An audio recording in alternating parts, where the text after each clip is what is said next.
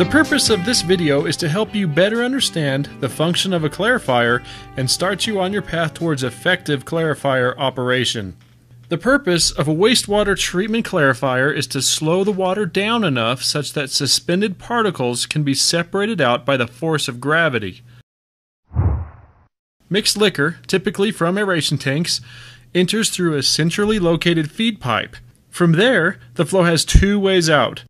First, settled sludge leaves through another centrally located pipe at the bottom of the clarifier and is recycled back into the system or wasted. This is the underflow.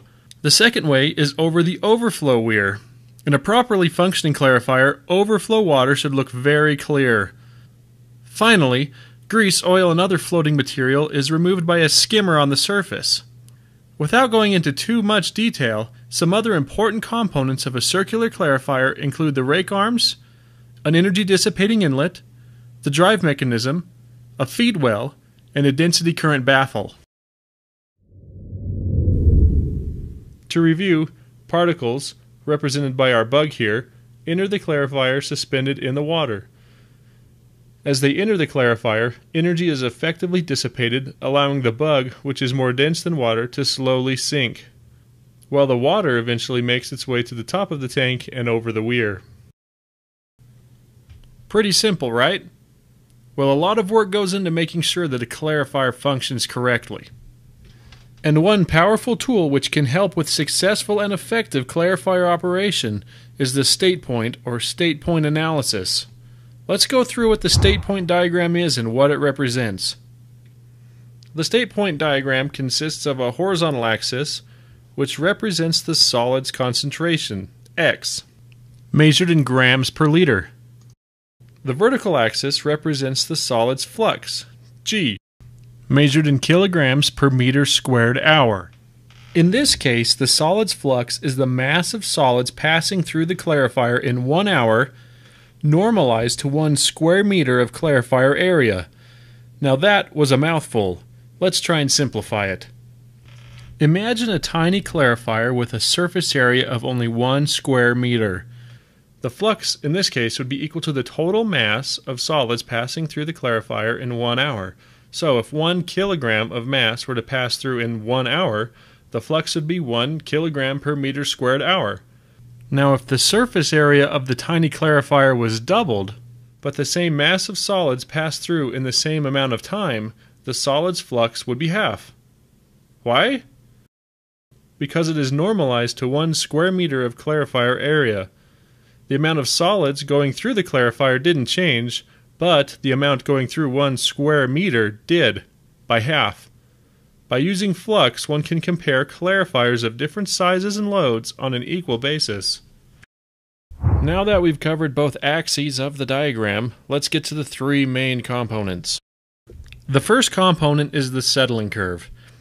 This curve is developed by performing velocity settling tests at various concentrations of mixed liquor on site. However, empirical equations based on the sludge volume index, SVI, have been developed and are plenty accurate for using in deriving this curve. A smaller SVI, which represents faster settling, results in a larger settling curve. A higher SVI, which represents slower settling, results in a smaller settling curve. So what does it matter if the curve is larger or smaller? Well, we'll find that out in a minute. But now that we know that SVI is important in determining the settling curve, how do we determine the SVI, and what causes it to change? Well, the SVI can be determined by performing a settleometer test.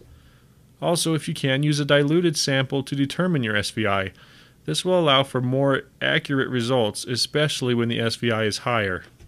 SVI can be affected by a number of things. Almost all activated sludge develops some filamentous bacteria. However, sometimes the quantity of filamentous bacteria becomes abundant such that it settles poorly due to bridging of the flock.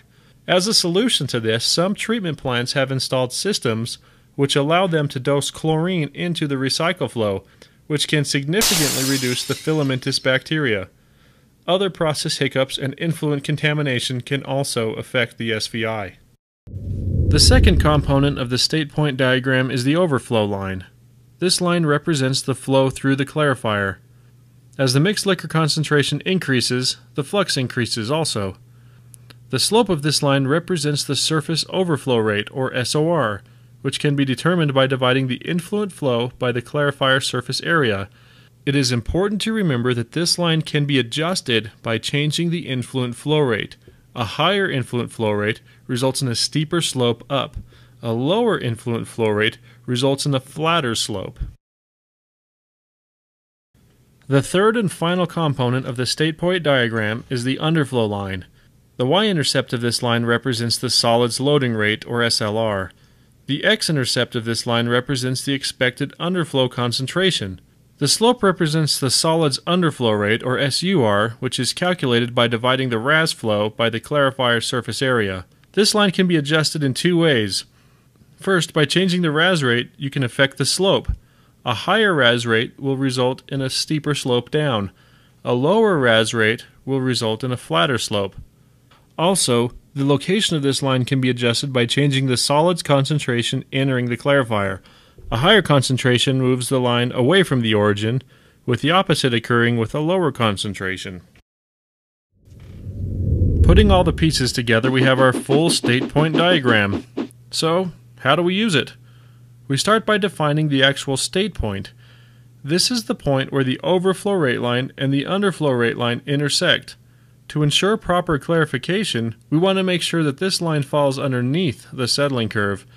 If this point falls above the settling curve, the clarifier is failing in clarification. In other words, the solids entering the clarifier don't have enough time to settle before going over the effluent weir. This could be caused by increased flows, not enough RAS flow, a high SVI, or a combination of any of them. It is not a good place to be. At this point, the clarifier is not doing its job at all. However, getting the state point under the curve isn't the only goal. In order to ensure proper thickening of the sludge, we want to make sure that the entire underflow rate line to the right of the state point falls under the settling curve as well. If the state point is under the curve but the entire underflow rate line isn't, the clarifier is failing in thickening. This means that sludge is settling in the clarifier but isn't being removed fast enough. Under these conditions, the sludge blanket would rise in the clarifier until solids are passing over the weir. Thickening failure, like clarification failure, can be caused by high flows, low RAS, high SVI, or any combination. So if either of these scenarios should occur, and you were to fail in thickening or clarification, there is some good news. The system will eventually fix itself. How? Well, if solids are passing over the weir, the concentration of the system will decrease. And as we've already covered, a lower mixed liquor concentration will move the underflow line back towards the origin and eventually under the settling curve. The bad news is, if this happens, you probably just violated your permit. So the goal is to avoid either types of failure.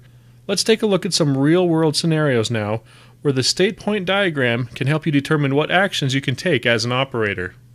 For this exercise, we are going to use an actual state point model. Let me bring it up. This is one version of an interactive state point diagram that can be used as a tool in clarifier operation. As you can see, this model has three methods for developing settling curves.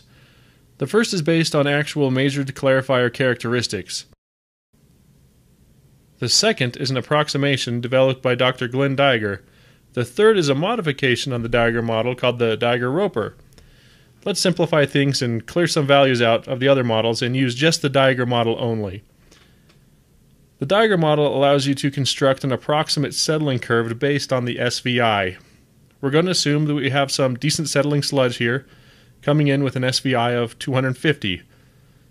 Let's make the clarifier diameter 80 feet and specify that only one is in service. For this scenario, let's have everything going smoothly with an influent flow of 3 mgd, a RAS of 50% of the influent flow, and a mixed liquor concentration of 2,500 milligrams per liter, or 2.5 grams per liter. Let's clear the second state point values now so we can focus on our single state point. And as you've probably noticed, this model adjusts the graph automatically and immediately, allowing us to quickly evaluate how things are going. Well, we see that in this case things are going quite well. Both the state point and the underflow line fall under the settling curve. Man, life is good. The sun is shining, birds are chirping, and the air smells fresh. well, as fresh as a wastewater plant has to offer. But just like any rainstorm can ruin a perfect day, it can also ruin your smoothly operating clarifier. So it's a rainstorm. Hits your system and the flows begin to rise.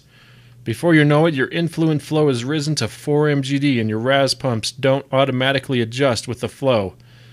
For this, we need to override the RAS rate. We see that 50% of 3 mgd is 1.5 mgd of RAS.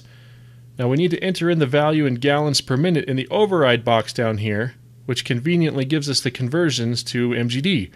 And because we're really smart, we know that 1.5 mgd is 1045 gallons per minute. So we can enter that in here and it overrides up here above. And now we can change our flow to 4 mgd. And as you can see, our state point stays under the curve, but our underflow line doesn't. We know we are going to fail in thickening. So what can we do? Well, let's see.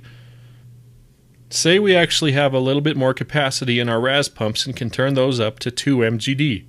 Well, does it help? Yep. As we discussed, increasing the RAS flow results in a steeper underflow rate line, and we're back in good shape. Good job. Crisis averted. But what would happen if flows continued to rise? Let's say to 5 mgd. Well, in that case, we'd be failing in clarification as well as in thickening.